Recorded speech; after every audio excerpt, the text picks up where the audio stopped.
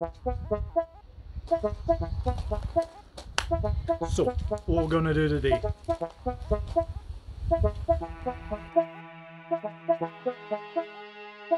Very, very good question.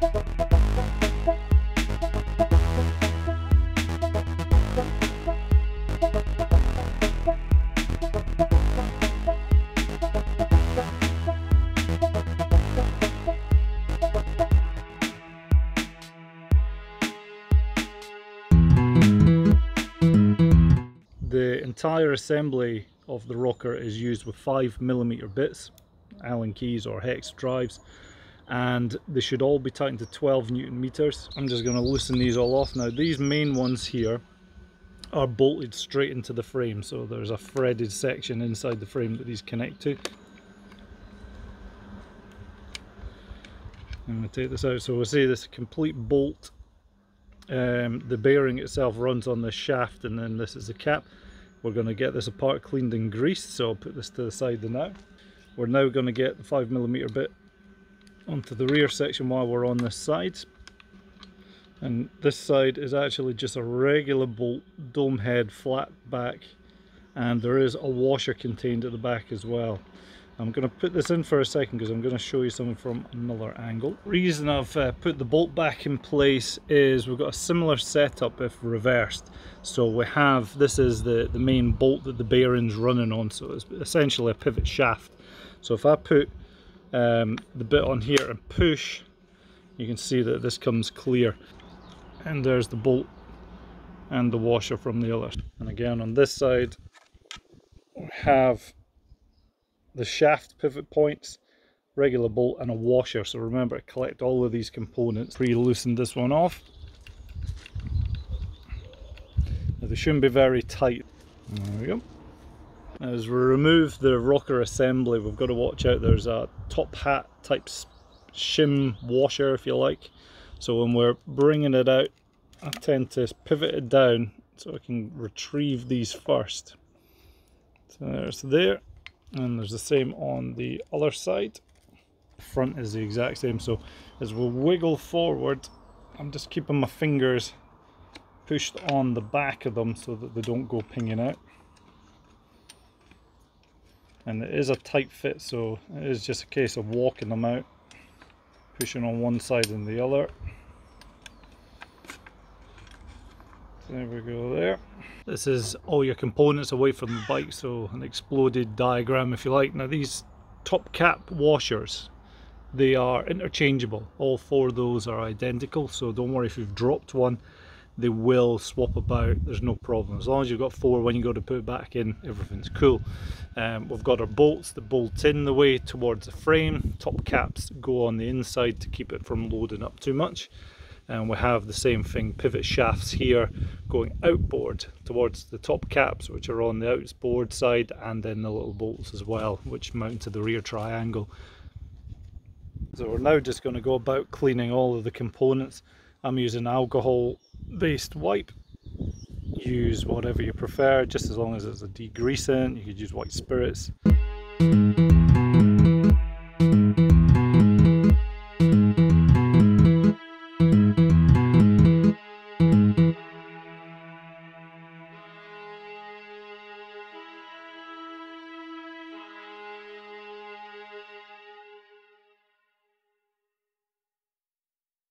We've now got the rocker linkage here with the bearings still in place. From here we can make a little assessment to see if our bearings are okay or not. So what you can do is you can pinch with your finger the inside of the race, the silver part, and then rotate around, and you want to feel it as smooth. It shouldn't be notchy, it shouldn't be grindy, it shouldn't make any noises.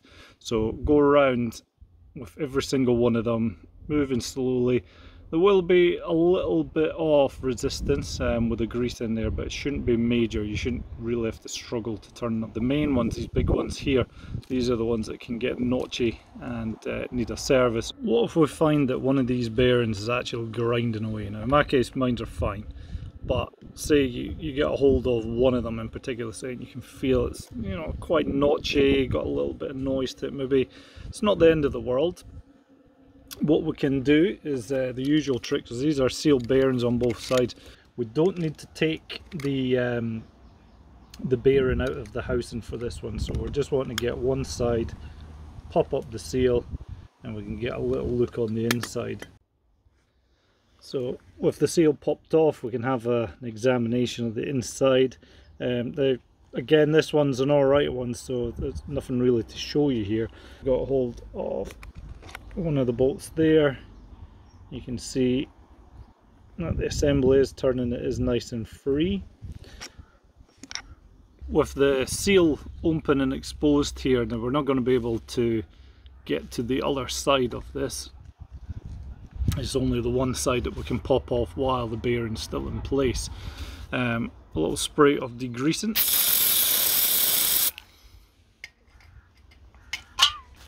And then we can work the bearing around, allowing it a chance for that degreasing to really get soaked in.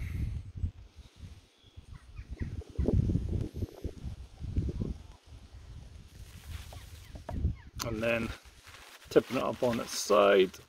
We need to allow the degreasing to evaporate off. So now that we're all dry, we're going to get hold of our grease, and we're just going to pack it into the races. Now these are load bearings, they are not for speed, so you are perfectly fine to pack these completely. As you put it in the grease, work the bearing around a little bit as well, and then keep packing in until all of the air gaps have disappeared. There's the weather seal there, and it can just be pushed on with your finger and pushed in with your nail. I'm now going to wipe down the excess, because we don't want any grease kicking about on the outside. So we're going to give it a good wipe down on the exterior, because once it's on the bike it's a bit more difficult to clean the grease out. What you're not to worry about, if you like, is grease on the inside of the bearing, because that's going to be greasing up the pivot points anyways. If you decide that after a quick assessment of the bearings you need to replace them, so say they're too noisy, got a wee bit of play in them, all that sort of thing. These are load bearings, so you're going to notice any creaking or grinding evidently as soon as the suspension begins to move. So what I would suggest is ordering up your bearings first. Make sure they're there before you press these old ones out. Obviously you can use the bike up until the point that you press the bearings out, but you can't push them back in. It tends to damage them and they don't work well once they've been pressed back out again. So get the new ones, check them and offer them up against the existing bearings first before you press them out, because manufacturers will make mistakes, or suppliers will make mistakes, and they'll maybe package up a bearing that looks like it's the correct one until you offer it up against your particular model. So I'm going to throw up a PDF file, if you like, of the torque diagrams, but it also gives you all the part numbers and the bearing numbers that you need. For making up a DIY press for getting the bearings into place and getting them back out again, what's the best thing to do is, if you get the new bearing and get the socket that you're wishing to push into, make sure that the bearing is going to drop in there, it's not going to catch on the sides. So for the smaller bearing this is going to work. Just for reference, this is a 19mm socket set, but you'll notice that the bigger one is going to need a bigger socket. So this would be no good for using to push the old bearing out, because it's just going to start pressing against it, whereas this one, the bearing's able to just drop in nicely. Now I'm going to show you this because I'm not going to be pushing these ones out, these ones are still good. You've got two surfaces to look at. So this is the surface that the bearing is going to be pushed up against, so it's going to get pushed up against this side. So the bearing's open on the inside and it's got the surface that's button up to on the outside. So we need to remove this one, we need to have a bolt that's going to fit in here, and it's going to press against the inside. You don't want it pressing against the outside because you're trying to drift this bearing out of place. So we'd have our bolt go through here. On the inside you want the socket that fits nicely, and then you want a nut that's going to go on top of that as well. We'll get our ratchet and we just start twisting and pulling through the bear. Now it will take a wee bit of force to get it going, but you can see this big washer here is getting pulled in tighter and tighter into the frame. And once I get to there, that's as far as I can go, and we should see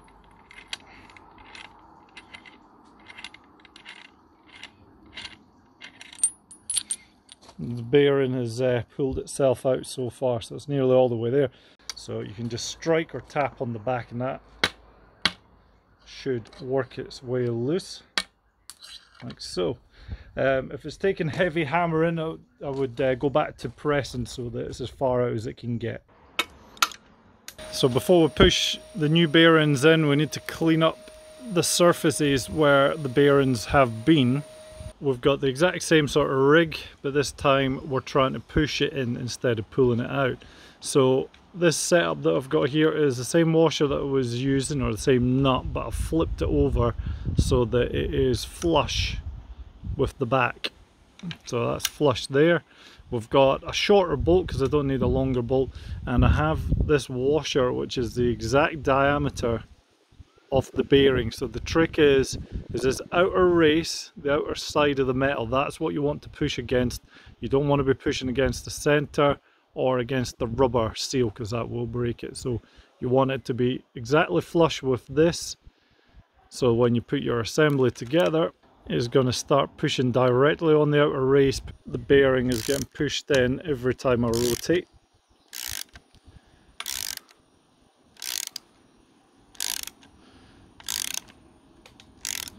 And we'll keep going until we know that it's driven home, and you'll feel a lot more pressure once you've got it flattened out, which is there. And once we're there, we just back out.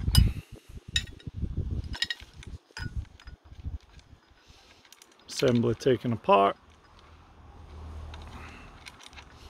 washer out, and you can see perfectly driven home seal. The surfaces that we're tightening onto are devoid of grease and grit that have built up from the trail. So I'm working on this first part here, which is the main frame, and this is the rear triangle as well. We're just passing through all of the shafts for the rear triangle. We're making sure that the inside here, so I'm using just an Allen key, pushing in against the surface and working around, and we end up with a nice clean contact. And again, on the inside as well, there's surfaces that need to be rubbed down. Make sure we're not introducing any grit or grime from the trail. Now, to give yourself a little bit of room to work, the pivot point's disconnected, so we can actually pull the rear triangle up the way and out the way, and that gives us a lot of access now to that section on the frame. So there's a few things that I'm going to point out as we're putting this rocker on. Is the top cap washers are in place on the inside, and notice the orientation as well. I need to hold on to these spacer washers to make sure they're not going to fall out, but you can add a little bit of grease as well, which helps to keep them in place. And all I'm going to do is just walk it on one side at a time. So a bit of pressure on the back, bit of pressure on the front, and we're just walking it in because it is a tight fit. That's how it should be. And we're going to get it roughly in place with our Allen key or a screwdriver or something to that effect, as you can actually push it through and line it up with the hole behind. So you've got an idea of roughly where you need to adjust it so that it's ballpark in the right place. And Again, the same with the back end. I'm just making subtle adjustments so that we've got it centered. The frame bolts, which are these nice long ones here. Now I'm going to add just a little bit of grease to the shaft element itself, the part that's going to be loading on the bearing. I'm just hand tightening these in. I'm not looking to wrench them on.